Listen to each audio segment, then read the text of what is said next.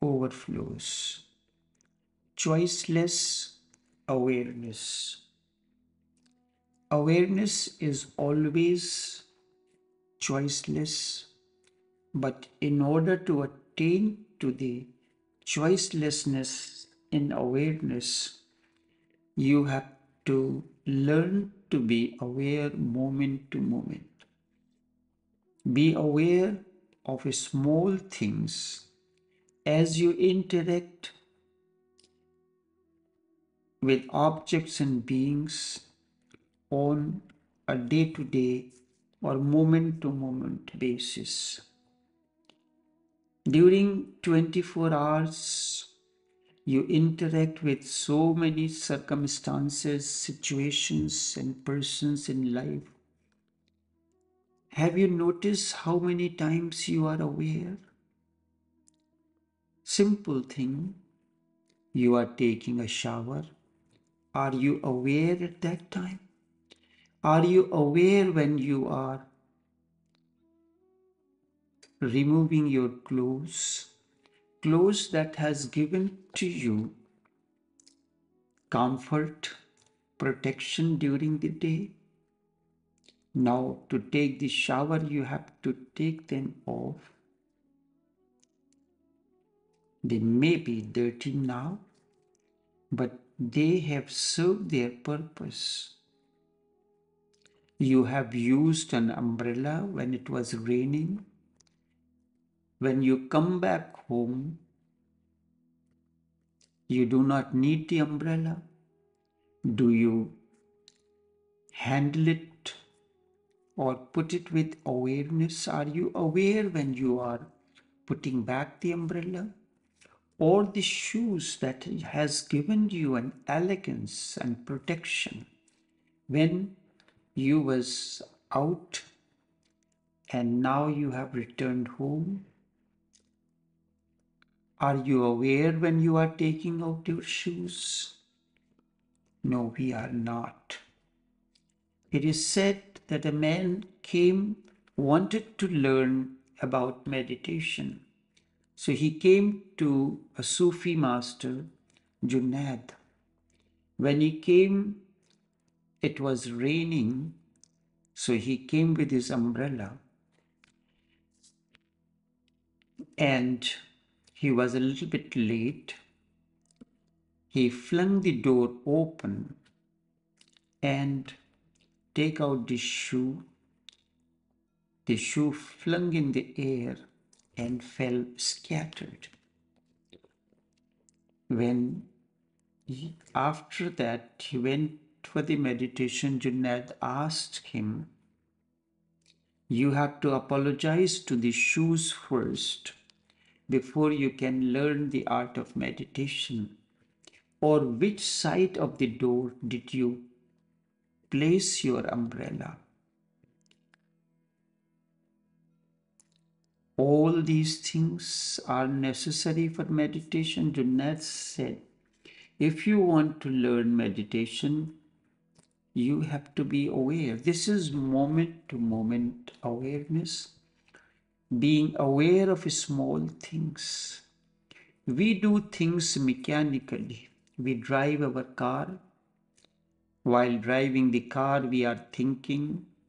We are in a thought process, emotional disturbance, or whatsoever may be, or imagining something. And when you are returning home, automatically steering wheel turns the vehicle towards the home. Are you aware then? And when you are aware of small things that are happening, taking a shower, sipping the tea, or eating the food, are you swallowing it or eating it with awareness? Or you are doing simultaneously several things? Then, when you are living life moment to moment with awareness, a point comes when your awareness becomes choiceless. You have no choice either. As the awareness flowers within, you become choiceless. So, choicelessness is the outcome of living life moment to moment. When you are living life full of awareness moment to moment, bliss and compassion blossoms. And that is the fragrance of choiceless awareness. It has nothing to do, choiceless awareness has nothing to do with positive thinking. The technique of positive thinking is not really a technique that can transform you. But psychologically, you are told to have a positive thinking. Positive thinking is simply is the process to repress the negative aspects of your conscious mind. Your conscious mind has two sides, the positive aspect and the negative aspect. So you are suppressing the negative things, and that is what positive thinking is all about. It is a matter of choice, whether to be positive or negative. So at times you choose the negative thinking, other times you use the positive aspect, and therefore it cannot help awareness and it goes against awareness. Awareness is always choiceless. I am against positive thinking. A choice comes between awareness and positive thinking. My focus is on awareness. You will be surprised that if you do not choose and you have a choiceless awareness, your life will start expressing something which is beyond both positive and negative aspects, instead higher than both. If you have developed through the process of being aware moment to moment, a choiceless awareness, your life will start expressing something which is beyond both positive and negative. So you are not going to be a loser in any way, but there remains a fear in you. If you do not choose the positive thinking, then something will go wrong in you. It is not going to be negative, it is not going to be positive either. Instead, it is going to be existential. You have known only positive thinking and negative thinking, not that something which is beyond the two, that is existential choice. If you want to attain total freedom, then do not choose. That is where the teaching of choiceless awareness comes in. This is the reason why the great masters insisted just be aware and not to choose. Slowly and slowly, as awareness deepens, the choicelessness comes. Remember, the moment you choose, you have lost your freedom. You are left with only one part, positive or negative. But if you remain choiceless, your freedom remains total. So there is only one thing which is totally free, and that is choiceless awareness. Everything else has limitations and is finite. Never choose. If you choose, you will be in the quagmire. Therefore, do not choose. A choiceless awareness is the goal and the way to. Just remain aloof and do not choose. The moment you choose, you have fallen into the trap of the world or into the trap of the mind. Whatsoever you choose, At one time or the other, you will have to repent because the other will remain haunting you. If you have chosen one aspect, the other will remain haunting you.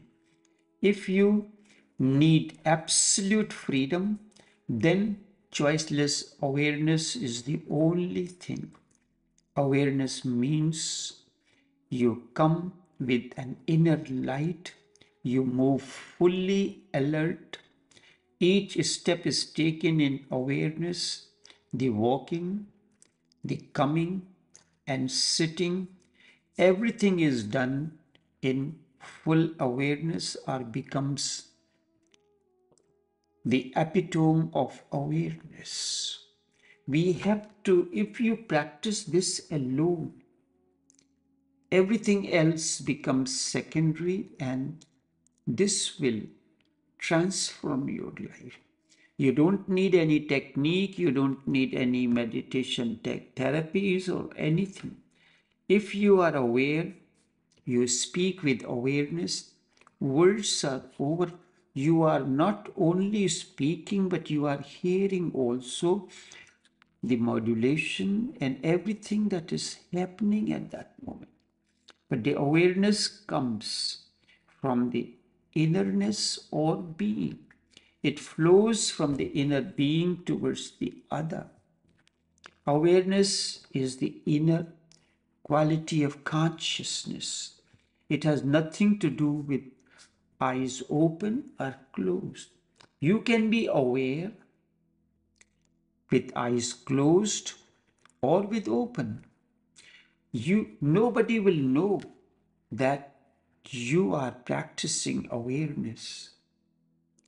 Normally, you are walking, doing everything that is needed. Awareness is inner quality. It is the inner quality of consciousness, nothing to do with closing or keeping the eyes open. It has its own light and vision.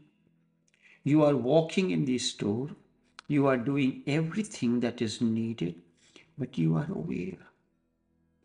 Therefore, walk with awareness, eat with awareness, breathe with awareness, whatsoever you do. I do not ask you to change your habits. Whatsoever you are doing, do it with awareness. Then awareness will become the breath and the life force in you. I had explained to you many times the story of Nagarjuna. A thief came to him. He said many times, I wanted to follow the religious path, but wherever I went, they told me to stop stealing first, only then you can learn. So I can be your disciple only if you do not ask me to leave stealing. Nagarjuna said, I have no problem with that. You continue doing what you are doing, continue stealing. But there is one thing I would like you to do. When you are stealing, be aware of stealing. You are doing anything, even if you are doing smoking, if you are making love, be aware of it. That's all is my condition. So he said, that's not a problem. He said, when you are going to steal, when you are going to break open this safe, be aware. And that changes the entire life. I had spoken enough about it to you. Only this much for now.